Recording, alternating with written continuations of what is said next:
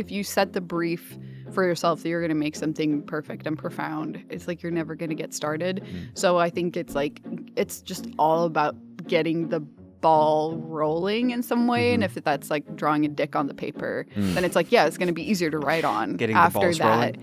The ball's rolling, yes. I'm Jon Favreau. Welcome to Offline.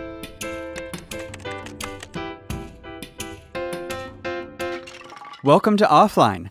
I'm Max Fisher, and my long coup against the host you once knew as Jon Favreau is now complete. Jon, how do you feel knowing that as a result of losing the Offline challenge, you've had to surrender your own show? Harsh punishment. Harsh punishment, but I accept it. Harsh but fair, I think. I was a little too busy recovering from a condition known as 4 days in Manhattan, which is why I wasn't able to take the lead today. Yeah, you've but been I'm here. feeling under the weather. Feeling better. I contacted Vladimir Putin and got his dioxin guy to try to take you down, but it turns out drinking 18 cups of coffee a day really builds up your immune system, and you were able to resist. 18 on a low day. Yeah, but I am filling in for you today, and Jon, what a guest we have on the show today.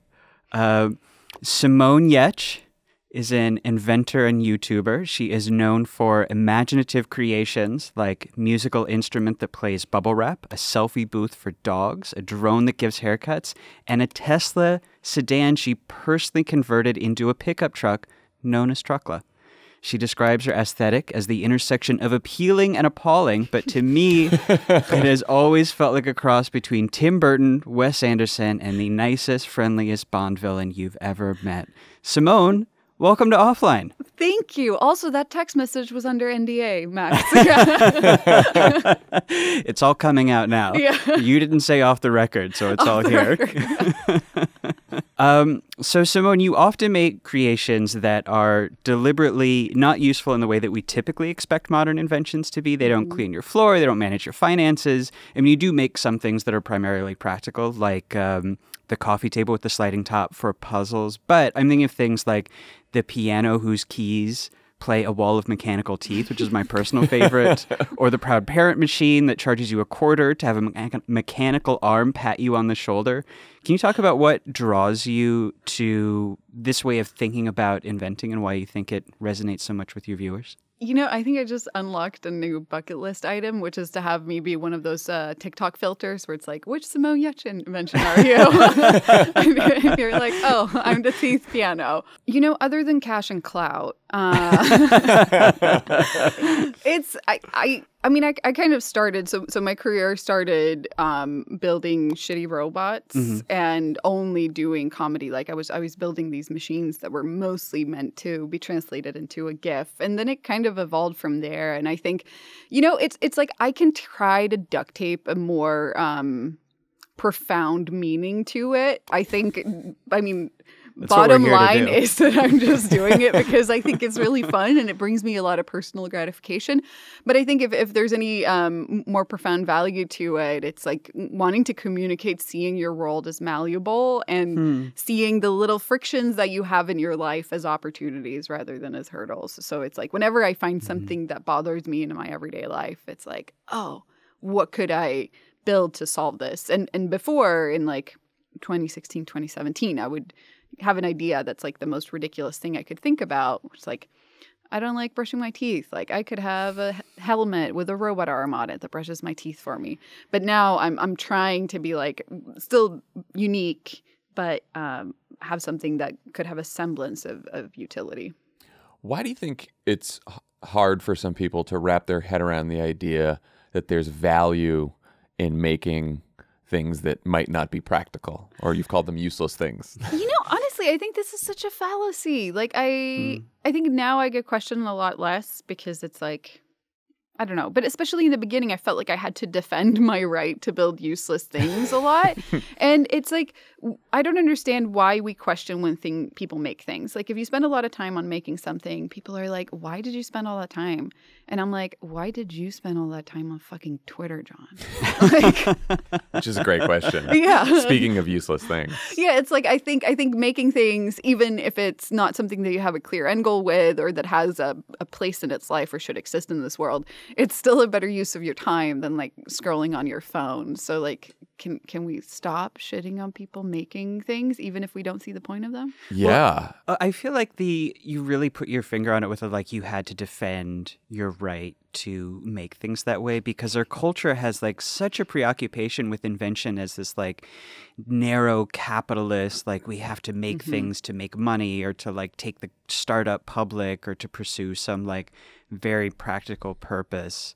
Like, why do you think it's so hard in our culture now to just want to make things for the sake of the fun of it? And that is why I'm running for president in 2024.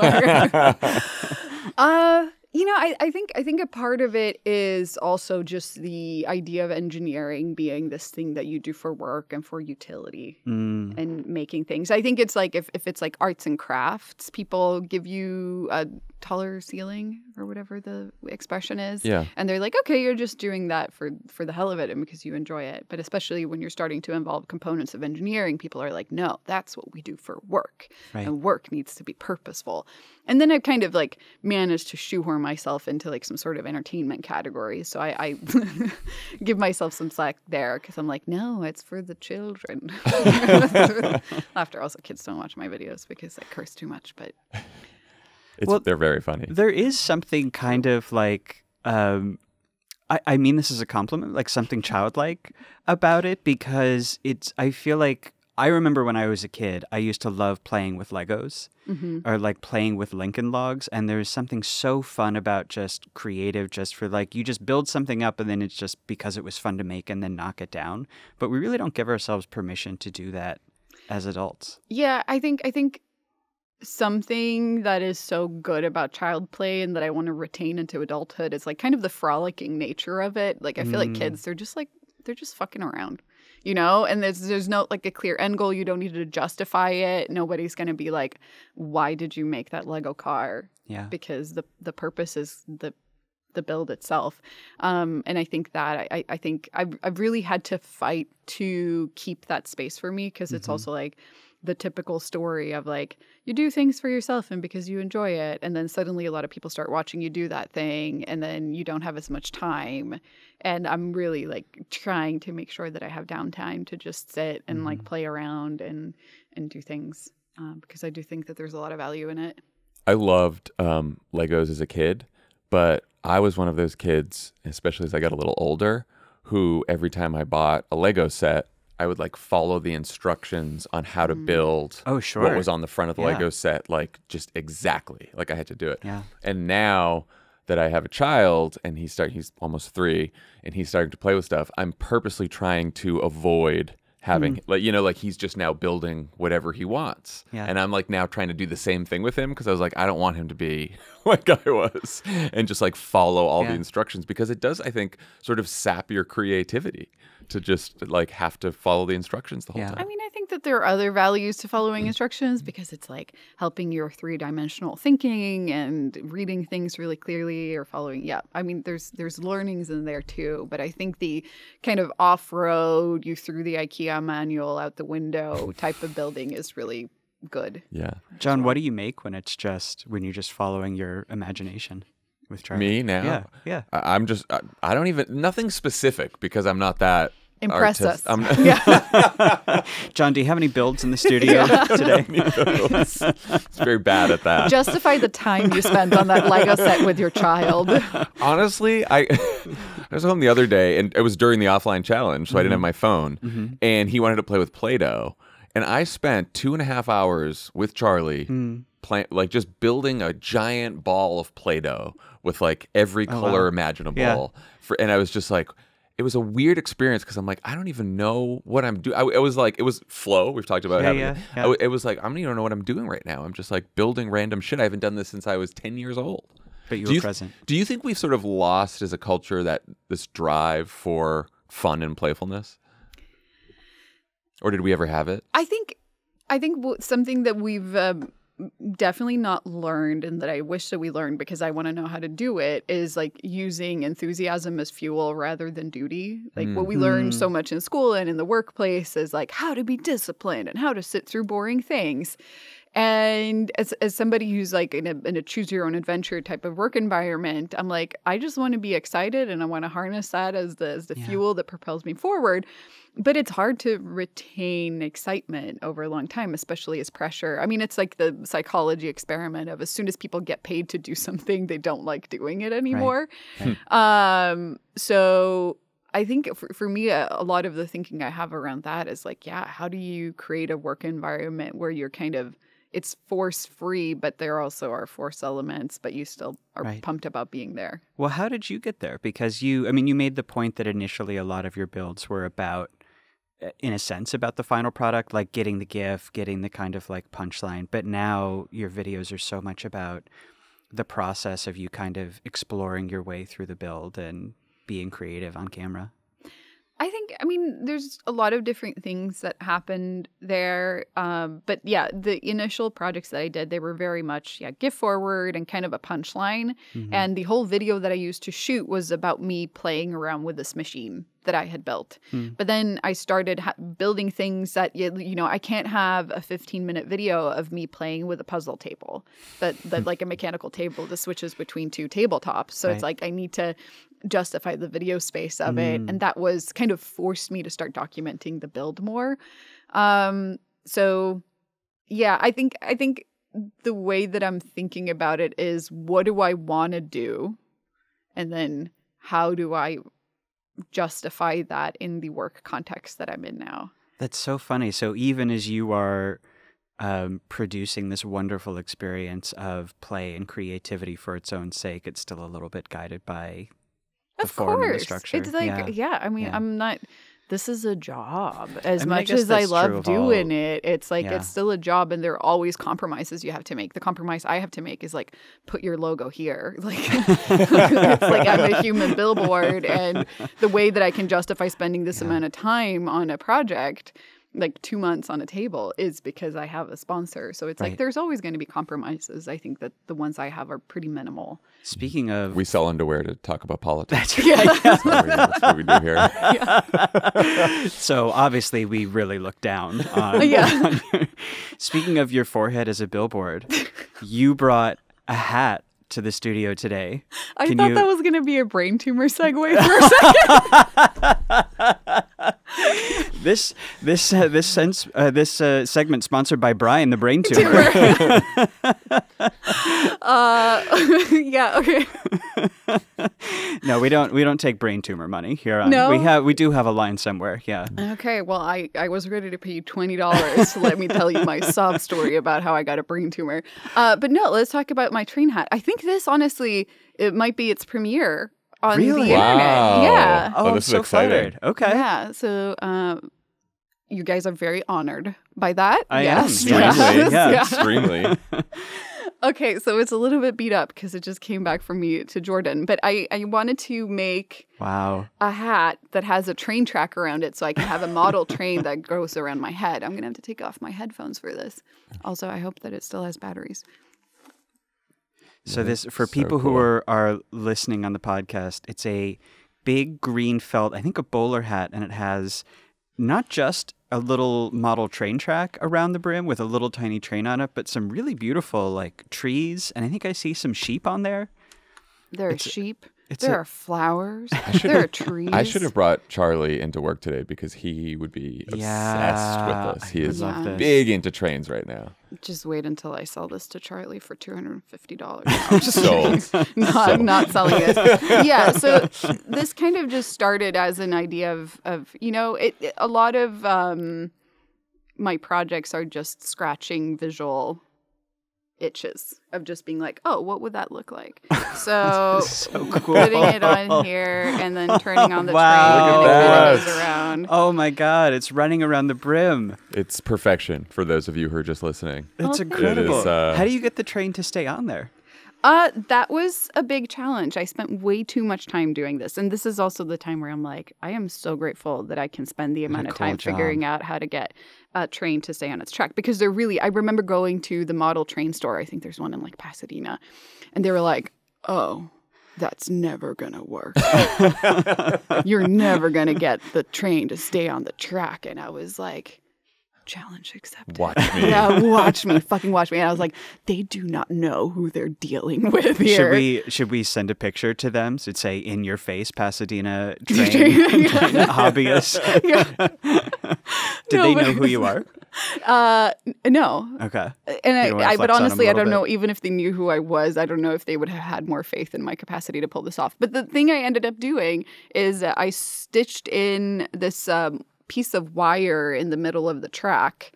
And then I glued in all these magnets under the train. So that kind of helps it. It doesn't help it hold it perfectly. Like, I can't wear it and shake my head and stuff. I could probably not walk around with it, but it's definitely good enough for the vine. I love it. What was the impetus for it? What does impetus mean, Max? EFL over here. English is not my first language. A fun fact about Simone is that not only is English your second language, but you have only been living in an English-speaking country for, 5 years? I think it's 6 or 7 wow. now. Yeah. But I yeah. didn't know that.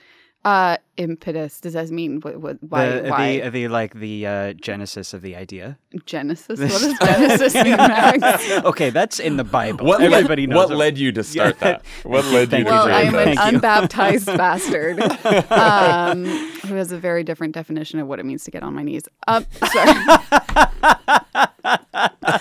Appealing and appalling, folks. Appealing and appalling.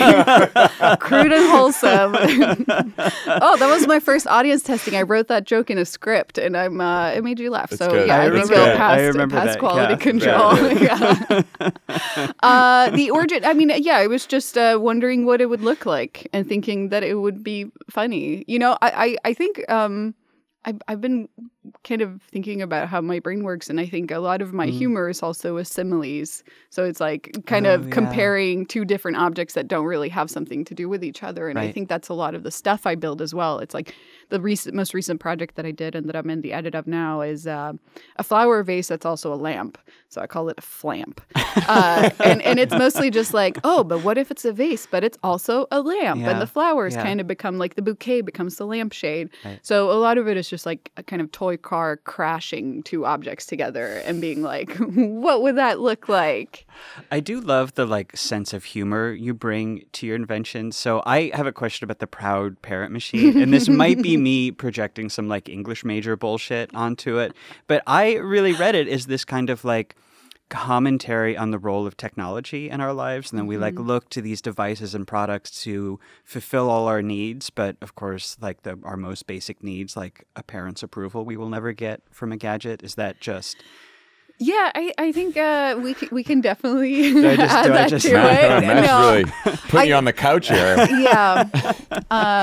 If I ever have an art exhibit, can you write the little descriptions of it, the lofty explanation of it? I think mostly the thing that really hammers in the joke or hum the joke for me on that one is that it charges you 25 cents for it. So I think it's rather than being a machine, it's yes, you can have parental approval, but we're going to bring capitalism into it. That's it's good. Parental approval on an app, a subscription model. I can completely make it up. I do feel like there is a Only dads? Only dads. That is so good. Wow. That's it. Put it in the store. I like it. Crooked.com/onlydads. You've talked about that your advice to friends is to lower the bar for what they're trying to make.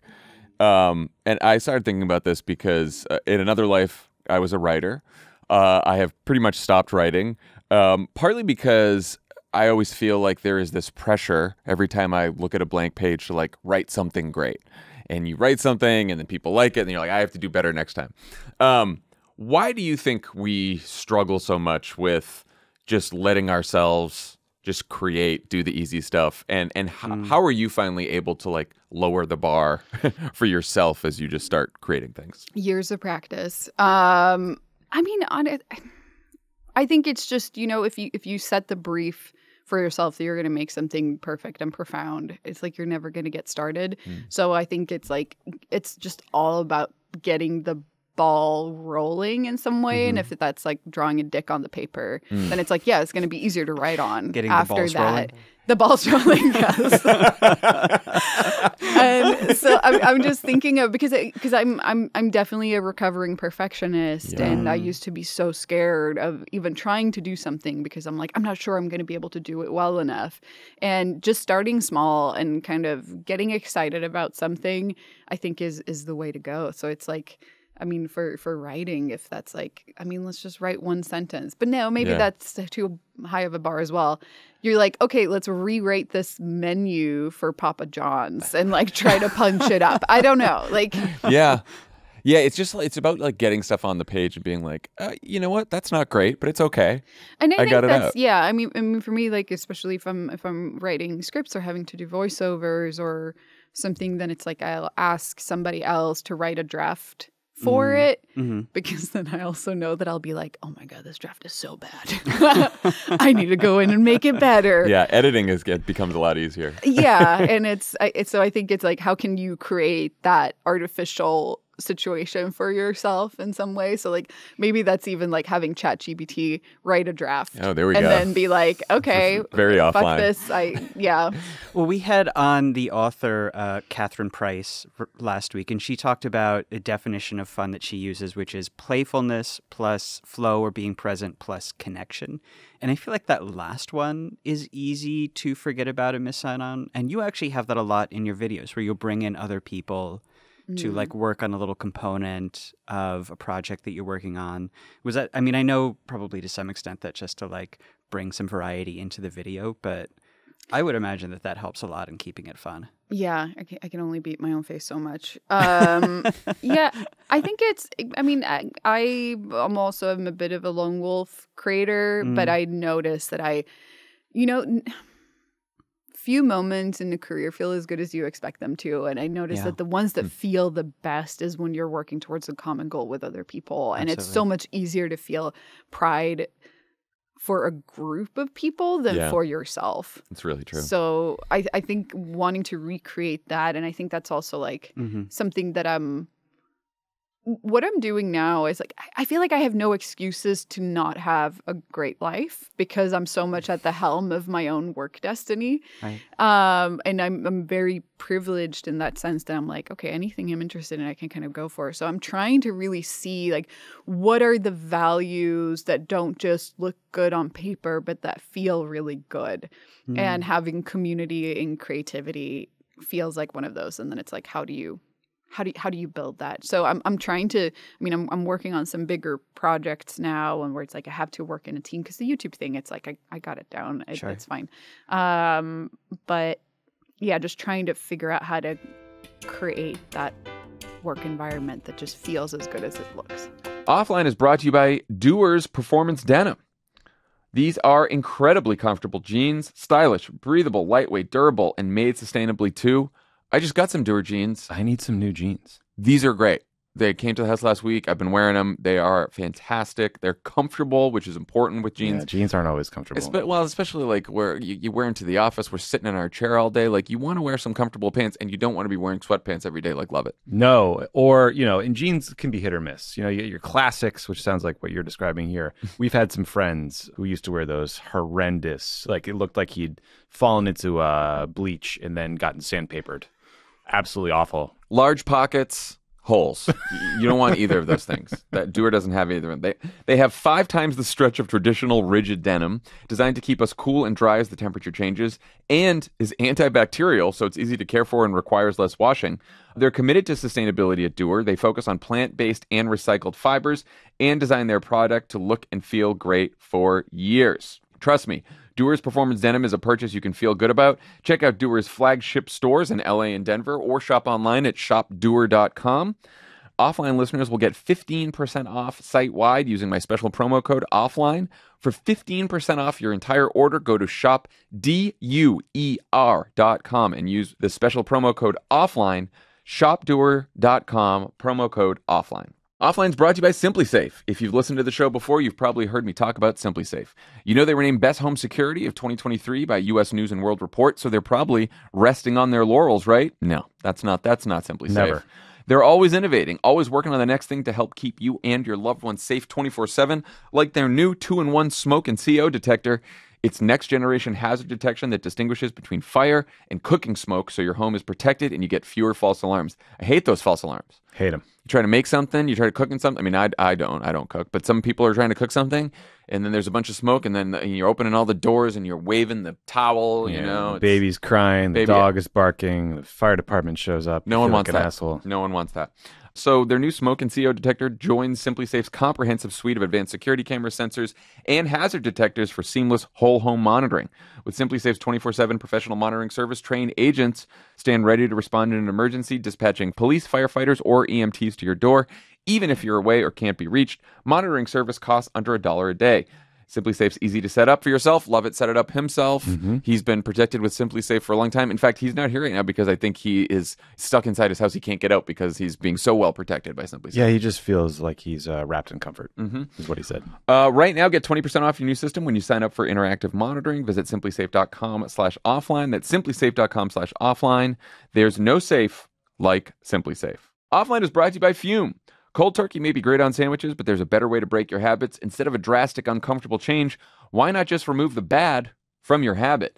Fume is an innovative award-nominated device that does just that. Fume uses all-natural, delicious flavored air with no harmful chemicals. Fume is a habit you're free to enjoy and makes replacing your bad habit easy. Your Fume comes with an adjustable airflow dial and is designed with movable parts and magnets for fidgeting, giving your fingers a lot to do, which is helpful for de-stressing and anxiety while breaking your habit. Tommy, are you looking for something for your fingers to do? I honestly, yes, because I bite my nails and it's disgusting. I bet Donald Trump is hitting the Fume so hard right now. Hitting it hard. Because that guy's got to be stressed. He's got to be fidgety and twitchy. He needs something to do besides make weird videos for Truth Social. You might be wondering, what is a Fume? It's a little wooden stick, and you can breathe through it, and there's a little flavor there. And it smells good, and it helps you out. Made of real wood. Helps you out with your habits. Gives you something to do with your hands, because we all know, listen, it's not unlike things you talk about on this show where you just like reach for your phone without even thinking about it.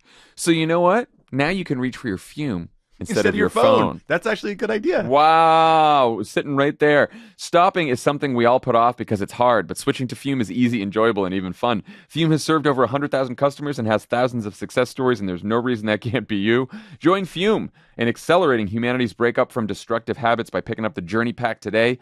Head to tryfume.com and use code CROOKED to save 10% off when you get the Journey Pack today. That's tryfum.com and use code CROOKED to save an additional 10% off your order today.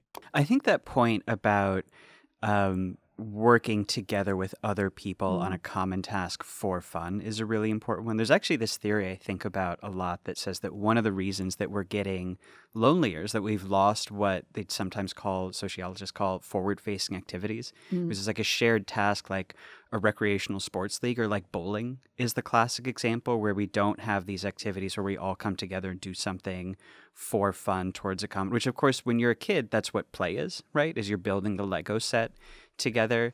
And then one of the things that I've been thinking a lot about, partly with your videos and also just partly like as Jon and I have been talking about, like reconnecting with what's meaningful in life, because we're, have 3 hours a day back that we, took back from our smartphones, is finding a way back to that kind of like common activity with friends where you're working towards some common task because with them. It's also the way that we hang out, and which is great, but to an extent is like meeting up for lunch and being like, tell me what's up with you. Yeah. And I remember going to this this YouTuber who, Karen Puzzles, she just makes puzzle videos, like jigsaw puzzle videos, and she was having a launch party. Well, she has for to, because one her of name is puzzles. Karen Puzzles. So I know, what else could I she know. do with that? Yeah. No, I'm Simone Inventor, yeah. So I was like, well, that was chosen for me. And she was having a launch party for this puzzle, and it was like maybe 10 people, and she brought in a bunch of puzzles, 10 people in a bar just sitting working on a jigsaw puzzle. And it was so lovely in the sense that it took all pressure off of keeping a conversation. Yeah. It made it so not awkward to remain silent. I mean, I also broke up with somebody or we were breaking up and we were working on a Lego set during like the breakup conversation, which also like in retrospect ended up being a really nice way because it added this natural breaking point of the conversation. Like it gave us a choice to enter the conversation in and out. And I think that like it's so hard to like be like, we're going to hang out or we're going to keep a conversation. Like I just want to be side by side with somebody. That is really smart. Although now if my girlfriend ever breaks out a Lego set, I'm going to know something terrible is coming. Yeah. Jon, I, like you, have been thinking a lot about how to make writing fun again. And I actually, a couple years ago, stumbled into finding a way to do it as a like forward-facing group activity. And like coming Is that a Google Doc? In like a bit, kind of, yeah. So it's revolutionary technology called. I invented something called Google Docs 2 years ago. I found this you neat guys little are gonna boutique website. Love it. Yeah, Google.com. I had during lockdown and the pandemic, some friends of mine started as a like group activity as an excuse for us to stay in touch. This board game that we would all play, where it was like you do one move every day, which takes 5 minutes, but it's an excuse for us to all be like texting each other all day. And it was great because it's like a forward-facing activity that you can do when you're not together. And the game takes like 2 or 3 months because it's just one move a day. And at the end of it, as a like group activity, because there's a bunch of reporters, we collectively wrote an oral history of the game we had just played, which was a ridiculous way to spend our huge. Not only nerds, but it actually later it got written up by Vice because that's what happens when you do something as a reporter. And the headline was, I thought, so funny: the impossibly nerdy online game that's fixing the brains of media Twitter, which they really got our asses with that one. But it was really fun because you're writing just for the enjoyment of you and your friends. You're doing it together. You're kind of playing around with each other's drafts. And I feel like actually sometimes we get that on the shows a little bit where you're writing together. Yeah. So I'm really going to try to find more ways to take that creative outlet that, Jon, like you, I used to enjoy a lot and try to do it like with friends because I think it really works. Yeah. We need a catchier name for this than forward-facing activities, though. I know. It's not. But wait, so forward-facing, is that we're not face-to-face? Yeah, the idea is that, like you were saying, it's You're like a side to contract side? of like, the contrast is instead of like you go to a cafe and you're like facing someone, that you get like, you know, if you go on a bike ride with a friend, you're both facing together. Yeah. It's actually, we joke a lot on this podcast about how men need therapy. I mean, everybody jokes about that because it's, you know, a thing that is true. Yeah. But something that they often say that men have an easier time bonding with forward-facing activities because it takes a lot of the pressure off on the relationship. And it's true. And that's why there's a lot of like cycling leagues or like, I don't golf personally, but I think it works for people. Or why you pee side by side. That is a big one. Yeah. A lot of deep conversations happen while peeing side by side. That's actually most editorial meetings take place. That's mostly why I've stopped looking at my phone at the urinal so I could start. Also deeply sexist because you're excluding all the women or dickless population. So, Simone, you have also made inventions that are about working through tougher feelings. Can you talk about some of the stuff you made when you were going through your treatment for your brain tumor and what it was like to work through that by making things and inventing? Honestly, I think this is a great exhibit, like exhibit A of that I make my best work when I'm happy, because looking back at the things that I made when I was profoundly sad, and it's just bad. You know, and I feel like there's this idea that art comes from like a deeply depressed place. And it's like, and for me, it's like, no, it comes from feeling really good and being excited. And when I'm sad, the stuff that comes out is kind of poop. I made I had a brain tumor. I went through surgery, and then I went through radiation treatment for it. I'm doing good. Thank you for your concern. That's great. And when you go through radiation treatment, you get this like weird mesh mask that's molded after your face because they need to keep your face in a super still position and make sure that they get the same spot every time. And I turned it into a terrible lamp. I don't know why you're so down on it. I really like the stuff that you made. Oh, thank you. You can have it. If you want to have it, hang it on your wall. Yeah. There you go. I offer you. When is your birthday, Max? It's November, and boy, can I not wait. Radiation mask layout. But I really am surprised to hear that you, I mean, do you think that, I mean, I imagine it's probably tinged because you were going through a terrible experience when you made it. It's not that. It's not that I look back at it and I'm like, oh, I don't want to think about that time in my life. Mm-hmm. It's more just like, oh man, that was bad. Yeah. It just wasn't very pretty or appealing or something that I want to have around me. But then I guess I think that the things that I wrote during that time still hold up. The videos that I made, I'm like weirdly proud of. Like sometimes when I think about that time, I'll like go back and watch my old videos from there because it's such a like little time capsule, and I'll cry with my past self. So yeah, but the things that I built, I can't think of anything other than the radiation mask. Definitely don't feel like my best work, but did it make you feel better when you were making it, at least? Yeah, I think so. Because I do remember that making videos about it made me feel a lot better, and I know that sounds incredibly millennial. It's like, yeah, I'm gonna exploit this on Twitter, but it wasn't so much that. It was just like when something big happens to you like that, people react in different ways, and you feel in control in different ways. For some people, that's like gatekeeping the information, and that's what I call the dad strategy. It's like, I'm not going to talk to anybody about that, and they're not going to know until it's stage 4. Dad's famously doing great emotionally. Yeah. Right. Only dads. You offer. Oh, there it is. Yeah. But for me, the way that I processed this was like, I wanted to scream it from the top of a mountain. And I remember being like, I need to stop telling Lyft drivers that I have a brain tumor, because they were like, hey, how are you doing today? And I'm like, well, I have a brain tumor. And I'm like, I need to stop doing that to people because it's putting them in an incredibly awkward spot. So for me, it was like the telling the story of what was happening was a way to feel like I was getting some value out of it. I was able to provide some value to other people, and also just very cathartic. So yeah, I think maybe that is the one thing I did create and that I'm proud of. So you got healthy, and then the pandemic started. So that's fun.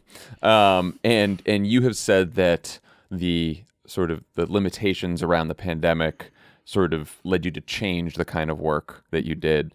You created an online store. Can you talk a little bit about that transition and why the pandemic sort of led you that? I think it's also, I part of this is just me being a chronic upside seeker. You're like, okay, I got a brain tumor, but at least I can make content about it. Or like the pandemic's happened. Well, I guess that means I can spend a lot more time in my workshop and I can really work on my skills. So it's like, it's more just being like, oh, this is the dish we were handed, and what can we actually turn this into? But I think it was off of the brain tumor. It changed the kind of projects that I wanted to build because I wasn't feeling as silly anymore. I feel like I definitely got a lot older during that time, and a lot of the stuff that I did before and when I was a bit younger, it's so much about like, oh my God, look at me, I'm so silly, I'm gonna get things flying in my face, and I didn't really feel like doing that anymore because also my skull doesn't have the structural integrity that it used to. So and also just being like, I just want to spend time actually learning how to build things, because I'd rushed through every project because I was on a deadline to make a video, and I was always just putting it together really sloppily for camera. And I'm like, no, I actually have the time now, because I'm not traveling and speaking at conferences, to do things properly. And out of that also the product business started, because you're like, oh, these things are actually really nice. And it started with the everyday calendar that we launched on Kickstarter, which I made because I wanted to meditate every day. Yeah. How does that connect to the meditation? Because I've seen the calendar and I was like, I think I could use that. But where does the meditation come into play? The meditation comes into play. So basically, it's this electronic calendar that you can hang on your wall, and that has a grid of 365 days. And every time you do the thing that you want to do, maybe use your phone not that much, you get to tap that day to light it up. And it's basically just this like way to make your streak a little bit more sacred and have it very visual on your wall. So yeah, I made it because I wanted to meditate every day, and I would make these grids in my notebooks and check little boxes. And you're like, what's a prettier, more sacred version of this? Oh, I should get one of these for Charlie using the potty. Yeah. We're basically doing that with like stickers right now, but the calendar is beautiful. People use it, to keep train their kids to brush their teeth and everything. And there's actually a surprising amount of parents using it. Max mentioned the dog selfie booth. That's not in the store. Not in the Why store. not? Because I would definitely Some buy of the best that. stuff is talking about gatekeeping. Yeah. A dog selfie booth sounds You amazing. know, the world just isn't ready for it. Yeah. I trained my dog I built this little booth, like a photo booth for dogs out of Lego. And I trained my dog to hit a pedal with her button, and it dispensed a treat and took a photo. That's so a way cool. for my dog to take selfies, which was very cute. I love that. What's the thing you get asked most about, like people say they want to buy that? Because for me, it would be the chair that your pet can sit on. Yeah. That's a good one. Truckla. Yeah, Definitely. I would imagine that as yeah. Yeah. So the Tesla that I converted into a pickup truck, a lot of people want to buy. What's the best offer you've gotten on it? No serious offers at all, but we're actually considering selling her. Really? Wow. Okay, you heard it here first. Mm-hmm. What are you looking to get? What's the floor? I don't know. Where should we start the bidding? I don't know. It's tricky. It's but it's like I'm not driving her anymore because I got a Volvo. But also it's like she's such a spectacle, and I just can't take it, and I don't want her to just sit in a garage, and then it's like I might as well sell her. I don't want to gatekeep Truck Club. This episode of Offline is brought to you by Cariuma, the cool sustainable sneaker company with old school style and new school ethics. Summer's in full swing, and we're all in search of the perfect shoe to carry us through the season of all things fun and sun. With over 40,000 five-star reviews, Cariuma's got you covered with shoes that have a classic look, are crazy comfy, and consciously crafted for your ultimate daily summer shoe. Worn by celebrities and praised by publications like Vogue and GQ, these kicks are a cult fave, and they're loved by us. We've loved the lace-up Aka for years, and now Cariuma recently launched Canvas slip-ons, 100% vegan, which is what you're looking for in your slip-ons, Damn right. and made with organic cotton and a natural rubber outsole. This easy-to-wear style provides a timeless look with incredible comfort and ease. It's everything you love about the Aka, now without the laces. I'm looking for some new Cariumism in the market. I bought some, and I accidentally shipped them to my mother's house instead of to mine, so she's going to bring them when she visits, but I'm excited to wear them. That is exciting. How about that story? So, I mean, I hope she got some for herself, It's a too. humdinger. I hope Now I owe her a pair. I hope Louise has It's like, some, too. I ship something to her house, it shows up, she's like, oh, a present. And it's like, nope. Not for My you. selfish-ass son. Please just sent put it those to on wrong the plane. place. Yeah. Carium is always keeping it fresh with epic collaborations with brands like the Peanuts and Deus. There's something to love for everyone, and sure to be shoes that will make a statement. Check out their summer shades, made in collaboration with Pantone. 3 new sneakers bursting with life for a season packed with fun and full of flavor. So tasty. Tasty shoes, and they're vegan. So, tasty vegan shoes. And for a limited time, Offline listeners can get an exclusive 15% off your pair of Cariuma sneakers. Go to cariuma.com/offline to get 15% off. That's cariuma.com/offline for 15% off, only for a limited time. Offline is brought to you by onebladeshave.com. Do you hate shaving? Of course you do. Yes. We used to hate shaving too. Razor burn, irritation, ingrown hairs, the worst. Until started using One Blade razors. It's the world's most intuitive single-edge razor, and it's guaranteed to eliminate your shaving-related skin issues. They got the Core razor, the Hybrid razor, the Genesis razor. I've used the Core. It's great. It's one blade. It lasts. It doesn't cut you. It makes shaving easy. Big razor companies, they've been lying to us for decades. Lying. They say that more blades equals better shaves. It's not true. It's not true, Tommy. You know who called this one? Nas. One mic, one blade. Wow. To rule them all. That's okay. We're going. You don't like Nas? I'm sorry. I do like Nas. I didn't expect a Nas reference You for don't the like Illmatic. for One Blade. All those blades are tearing up your skin. One Blade's state-of-the-art, award-winning razor design makes single-edge shaving completely natural and effortless. One Blade razors have a patented pivoting head that hugs the skin, ensuring the blade is always at the right angle all by itself. So upgrade your shave, save your skin, save the planet, one blade at a time. Head over to onebladeshave.com/offline today and use code offline to get 10% off your first order. All One Blade razors are guaranteed for life, whether it's the intro level Core razor or the premium Genesis. And all orders have a 60-day return policy, so there's no risk in trying a One Blade razor today. Do it for Nas. Do it for Nas, and do it for Baby Grunk. Thank you. And Livy.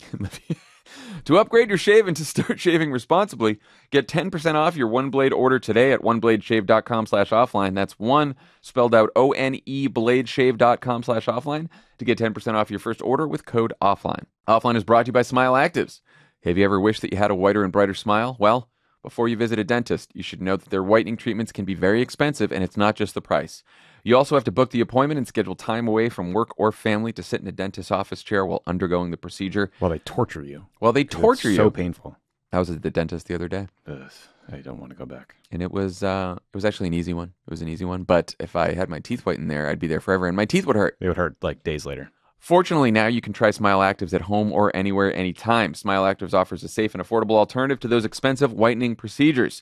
Simply add Smile Actives Pro Whitening Gel to your regular toothpaste, and then you just brush. That's it. You squirt it on your toothbrush along with your toothpaste. You brush, and then you don't think about it again. I do it twice a day, and it works. Bada bing, bada brush. 97% of Smile Actives users in a clinical trial reported up to 6 shades whiter on average, all within 30 days.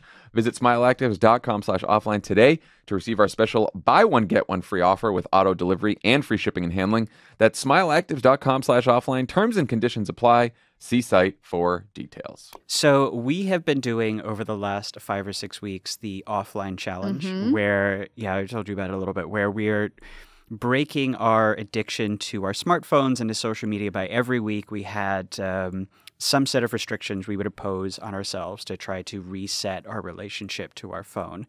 And famously, I just knocked it out of the park and just killed Jon 3-1. Was not even close. It's like won by 4 minutes. Twice. 2 weeks in a row. Yeah. Wow. I know. Really. Do you, I know we're going to talk about some of your ideas that you have, which I love, for breaking up with your smartphone. Do you struggle with smartphone addiction at all? Yeah, definitely.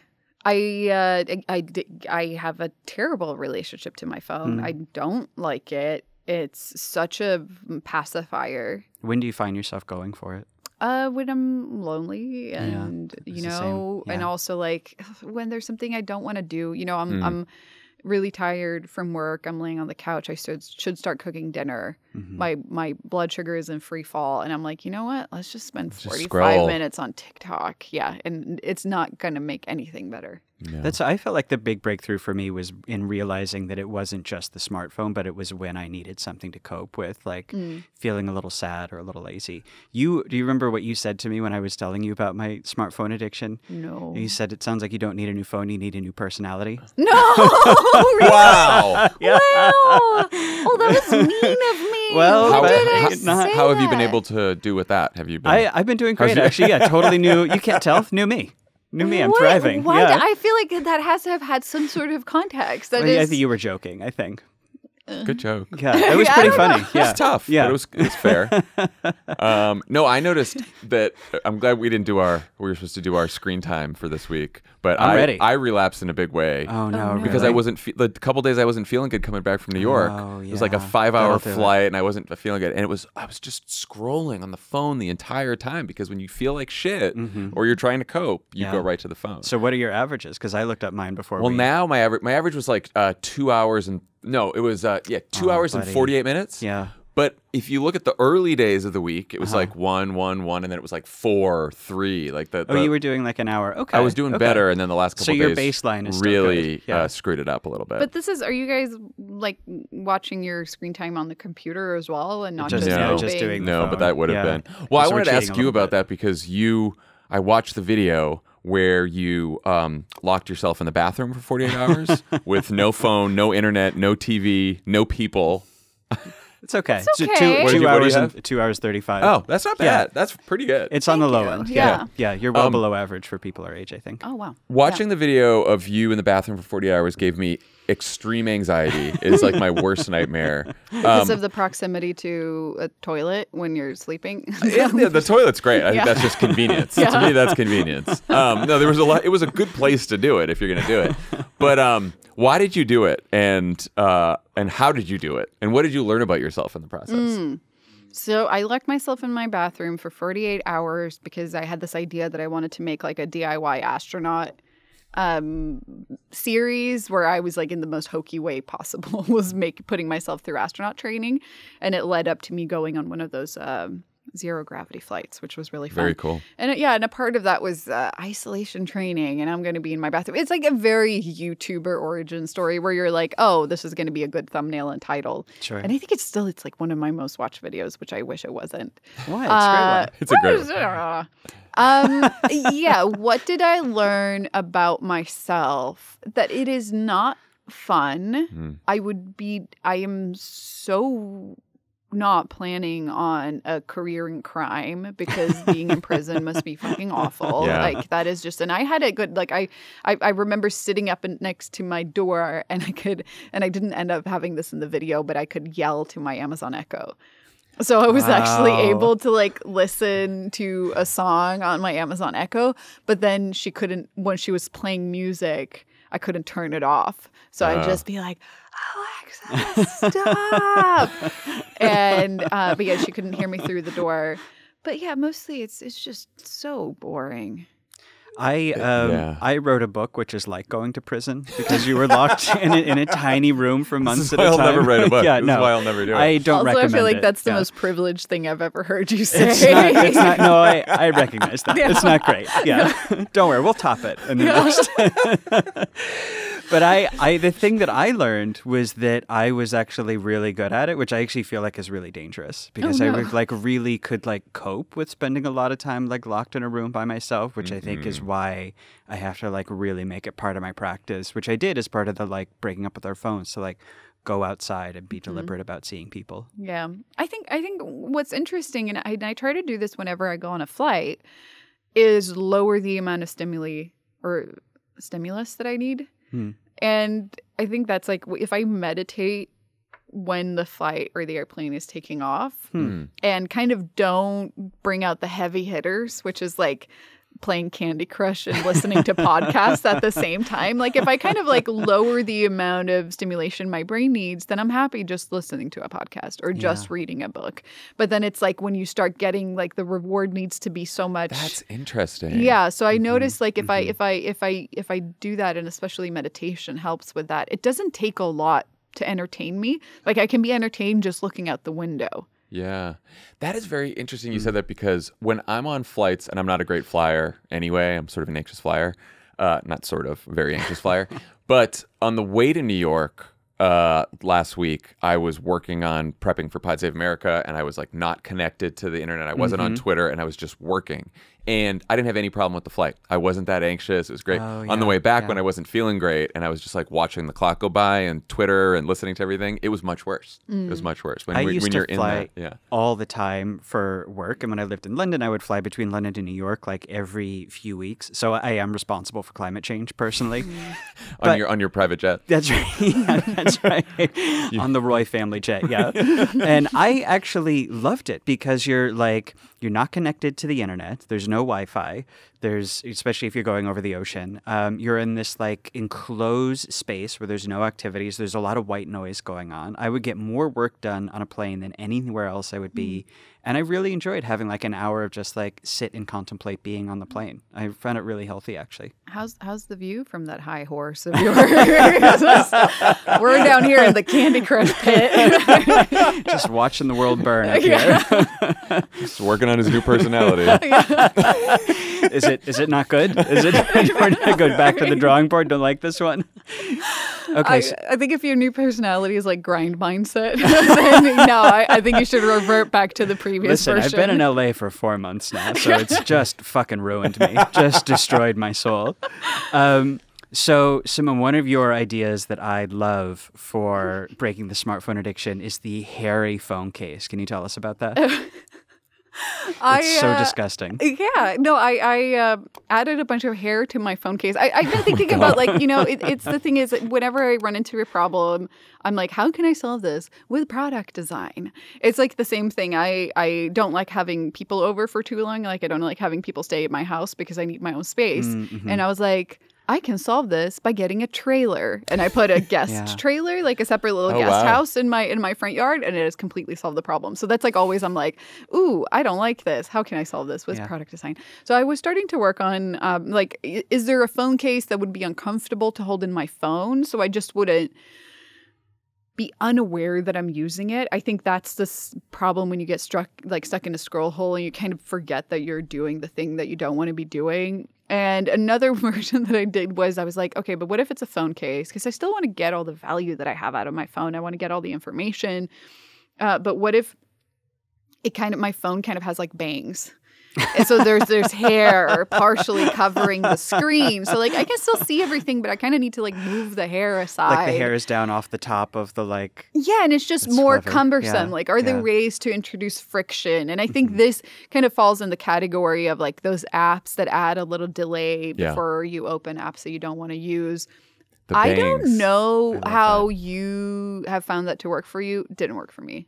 It's not working. The apps. No, I think we found that the like physical restrictions, putting it in a box, putting it in another room, those are the best. I do think if you're going to do hair on the phone, though, if it was more like if it was stubble, that's friction. Yeah. I don't like that. Yeah. I don't want to hold the phone. Well, you showed me a picture of it, and it looks like real hair. Is it like somebody's hair? It's not. No, it's off of a wig that we got when I built a robot replica of myself for Westworld. Yeah. I have to say it looks like a sure.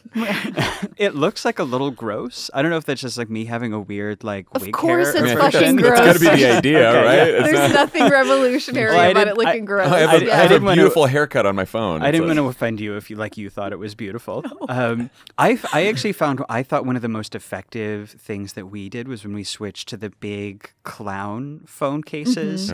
They because it was like huge and cumbersome and ugly, and I really found that like physically making me aware of holding the phone was really effective. Yeah, I wonder if it's like if there's a way that you can harvest things that you really have a strong dislike for. Like I think the grossest thing in the world to me, one of the grossest things is chewing gum. I like even just thinking about it. It's so disgusting. And if I had a phone case that kind of looked like chewing gum, I don't think I would sit with my phone. But also I don't want that. But like I wonder if there's a phone equivalent of like the cigarette packet like PSA stuff. Like a big sticker on it. Or like, something writing off the back of the success of the phone hair case. The runaway staggering. What if around your phone there was a rim of teeth?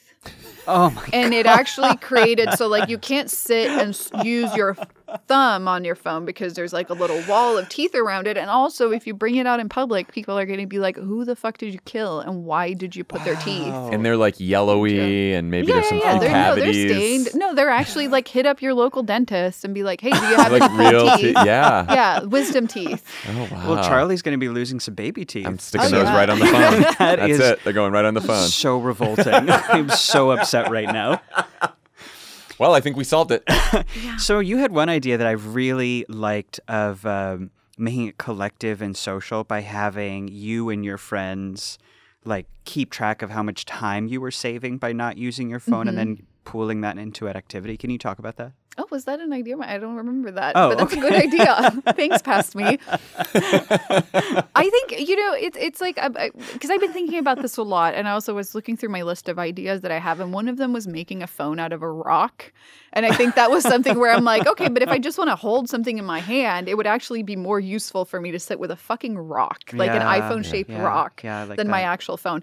But I'm thinking about, like, what's the negative reward and what's the positive reward? And it's like the negative, it's like, or can we make three different categories? One is like adding friction. That's hair phone case, putting it in a box, stuff like that. Then there's a negative reward, which is like chewing gum. Or I was also thinking of like, is there a way to build up static electricity as you're using the phone and that it like just very randomly and mildly zaps you? Because that would get me to stop. I have that on my idea list. Like a dog shot collar. I was going to say it's like a B.F. Skinner, like a Stanford prison experiment, but on your phone. But like, I take a lot from dog training in trying to get myself to behave better. But then the other one I was thinking is like, I want like, in kind of the spirit of the everyday calendar of being like, how can I build positive change and how can I be motivated to do better? Like what I wish is that there was a gadget on the lock screen where you can say, okay, I only want to use my phone for 2 hours a day. And as soon as you open your phone, it starts counting it down. And then it's going to feel like something I need to save. Like I want to have that feeling of like, I can't waste water because I only have this big of a tank. Right. You know, that feeling I'm thinking might be a more efficient one, and kind of just being like, no, I can't spend that because I want to be able to do this later. I like that because the app now that's on the iPhone will just say like you have 5 minutes left if you set a time limit. But by the time you get to 5 minutes left, you're like, oh, well, now I'm fucked. Now it's over. Right. Yeah. Right. Yeah, like you can't. You just have to blow through the limit at that point. Plus, I like the idea of getting to the end of the day and putting down your phone and knowing that you have, 98 minutes left. And feeling really good about the number being high instead of feeling bad about hitting the like friction thing at the end of the day. And I think that's because then it also like building a streak of being like, you've had 7 days of not using your phone for more than an hour or a half. And I think that like, getting that feeling of that it's something that I'm saving. Like those are it's the little chocolate pieces in the back of my drawer. So much of smartphone addiction breaking, like apps and discourse is all around like the negatives, as like taking the phone away from you, which you should do. But I do feel like I wish there was a way to frame it as more a positive, because I really started to get into it when I thought of it as time that I'm getting back rather than like, I can't be on Twitter, I can't be on Instagram. Because the shaming just doesn't work for me. And I feel like it's so much shaming. And I like, okay, but how can I instead build a sense of pride and like being like, yay, I did it. Yeah. I do, with the idea that you had suggested to me, I guess, in a like drug-induced haze or a drunk of some kinds, is why you can't remember it, was that you would save up. You guys have had some fun times. I don't think I've ever. Well, the idea that Thanks, I really... Max, for framing me like that person. The idea that I loved is that you would get to the end of the week and your phone would tell you how many hours you had saved and you had banked by using your phone less than whatever your goal was.